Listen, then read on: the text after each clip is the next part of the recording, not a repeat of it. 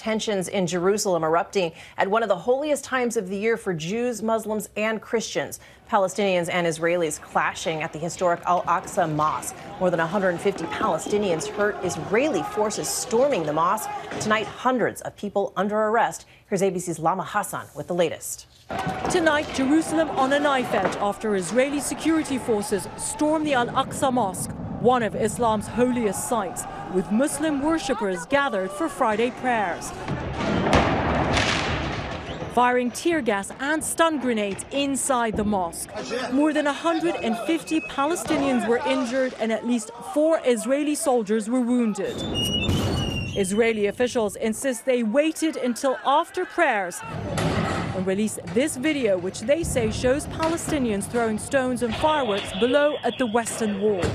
The site sacred to both Muslims and Jews, where the Haram al-Sharif and the Temple Mount are located. Clashes here ignited an 11-day war with militants in the Gaza Strip last year. Tensions already extremely high after several recent attacks inside Israel, including a gunman opening fire at a bar in the middle of a bustling street in Tel Aviv, killing 3 Israelis.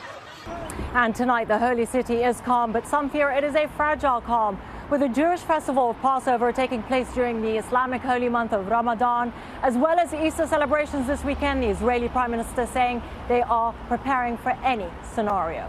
Cecilia. Lama Hassan, thank you. Hi everyone, George Stephanopoulos here. Thanks for checking out the ABC News YouTube channel. If you'd like to get more videos, show highlights, and watch live event coverage, click on the right over here to subscribe to our channel, and don't forget to download the ABC News app for breaking news alerts. Thanks for watching.